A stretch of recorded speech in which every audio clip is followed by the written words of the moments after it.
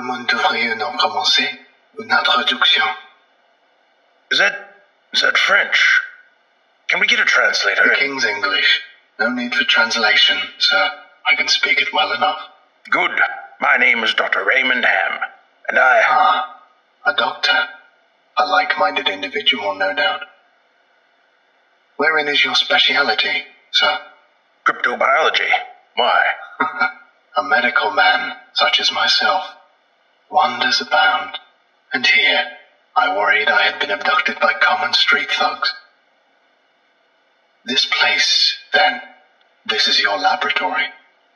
I had wondered, as clean as it is, and with such little trace of the pestilence here. The pestilence? What do you mean? The scourge. The great dying. Come now, you know what is it they call it? No matter. The pestilence, yes.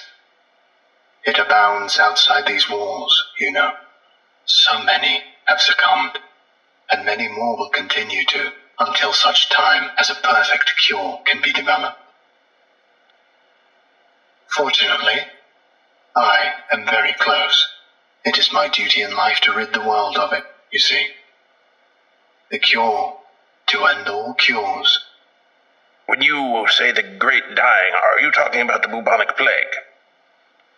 I don't know what that is. I see. Right, well, the entities our agents encountered at the house, they were dead when you encountered them, yes? You reanimated them. In a manner of speaking, you see things too simply, Doctor. Expand your horizons. Life and death, sickness and health. These are amateur terms for amateur physicians. There is only one ailment that exists in the world of men, and that is the pestilence, and nothing else. Make no mistake, they were very ill. All of them. You think you cured those people? Indeed. My cure is most effective. But the things we recovered were not human. Yes, well, it is not a perfect cure, but that will come with time, and further experimentation. I have spent a lifetime developing my methods, Dr. Ham, and will spend a lifetime more, if necessary. Now, we have wasted too much time. There is work to do.